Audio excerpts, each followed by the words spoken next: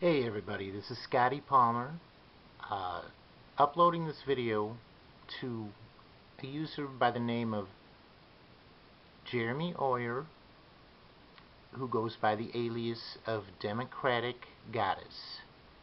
Uh, YouTube mods, just uploading this video as a service to concerned parents because this person is a sexual deviant. He uploads videos of himself dressed in drag, going by the name Jane. He goes by an alias Jane also. And this is, like I said, just proof that I'm uploading as a service to concerned parents. And here is some more evidence. As you can see here, he is from another account, another one of his SAC accounts. Here he says, "I would love to take credit for being an intelligent, well-informed woman."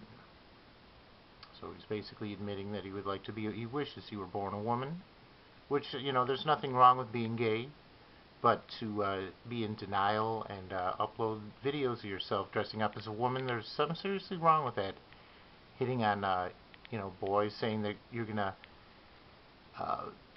send a picture of their vagina to them, which he did to a user by the name of Oyer on Other Dude Productions. You can get that looked into as well. Here is another piece of evidence that this man is sexually harassing other men. Here he's asking me, this is some time ago from his Oyer Trophy Collection account, "Do you jerk off to my pic or not? It's a yes or no answer." And here's another video, evidence I should say. "I'm flattered that you want to suck me off, but the answer is no." Now, where the heck am I saying I want the guy to suck me off? I mean, this is you know, here's evidence of the guy's sexual harassment.